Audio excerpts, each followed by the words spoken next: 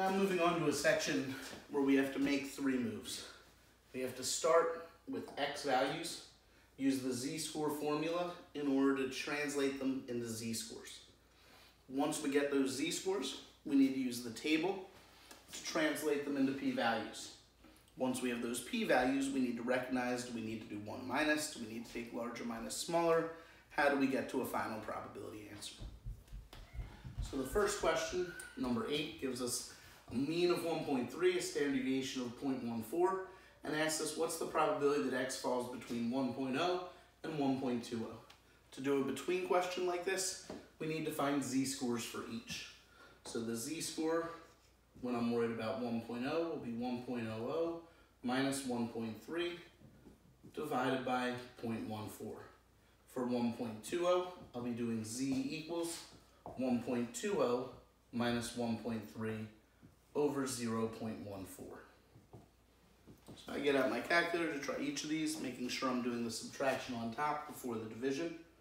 When I do 1 minus 1.3 divided by 0.14, my calculator tells me that's a z-score of negative 2.14. When I do the second one, 1.2 divided, or minus 1.3 divided by 0.14, that gives me a z-score of negative 0.71.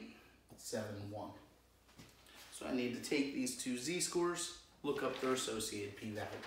On the negative side of my table, first one, negative 2.14, lines up to a p-value of p equals 0.0162. Second z-score, negative 0.71, gets me to a p-value of 0.2389.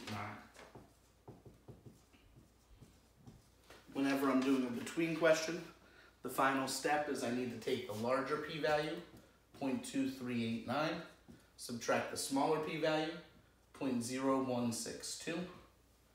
When I do that in my calculator, 0.2389 minus 0.0162 gives me an answer of 0.2227. This is the correct final answer to that first question, number 8.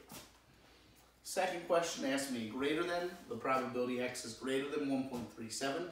I again need to start by finding a z-score. I take that 1.37 I'm given, minus 1.3, and divide by the given standard deviation, 0.15. When I put this into my calculator, I get 0.466 repeating, so I'm going to call it 0.47. I get out my table, this time on the positive side. I go to the row 0.4 over the column 0.07, and I get a p-value of 0.6808.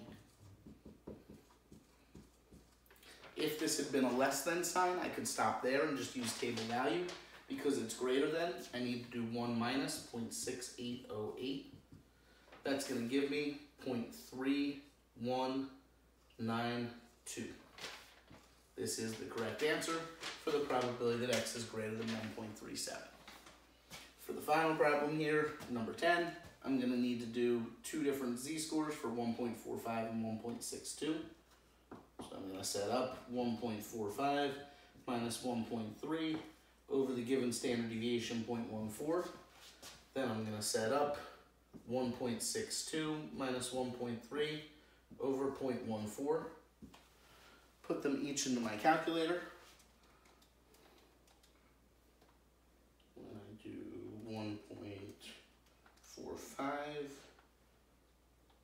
it gives me a z-score of 1.07. When I instead do 1.62, it gives me a z-score of 2.29. Again, once I have the z-scores, I use them with my table, in this case the positive side, to look up the p-values. For 1.07, I get a p-value of 0.8577. For 2.29, I get a p-value of 0.9890.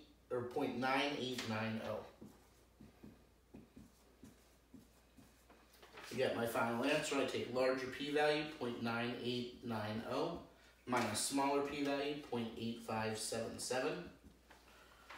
When I put that into my calculator, 0.9890 minus 0.8577 gives me my final answer of 0.1313.